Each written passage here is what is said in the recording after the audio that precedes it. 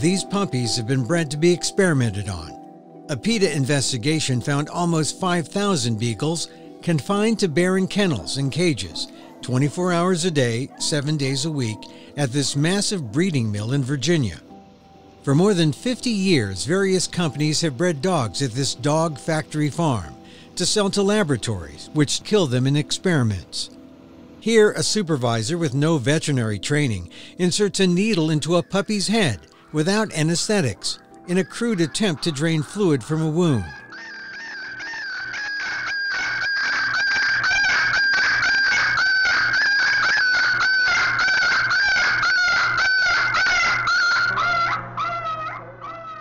Workers with no veterinary training put some puppies down by trying to inject euthanasia solution into their hearts, causing excruciating pain.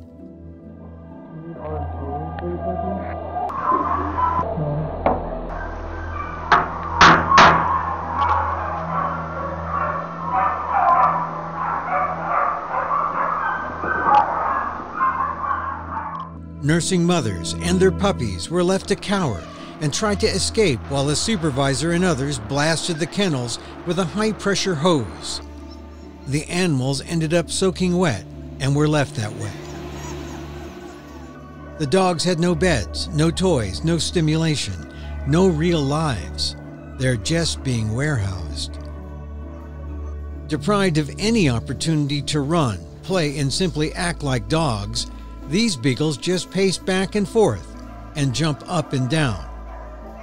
The qualities that make these small, gentle, eager-to-please beagles great companions also make them animal experimenters' preferred victims. The deafeningly loud, crowded, and stressful conditions cause the dogs to fight. Female dogs are bred twice each year for up to 7 years. Many gave birth to puppies on the hard floor until workers saw them in labor and put a plastic tray on the bottom of the cage. Over the course of the investigation, PETA's eyewitness found more than 350 puppies dead among their live littermates and mothers.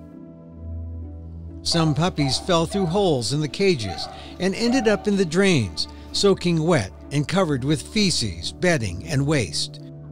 After a few weeks, these loving, devoted mothers were taken away from their puppies so that the puppies could be sold to experimenters. For their final 2 days with their puppies, workers intentionally deprived nursing mothers of food.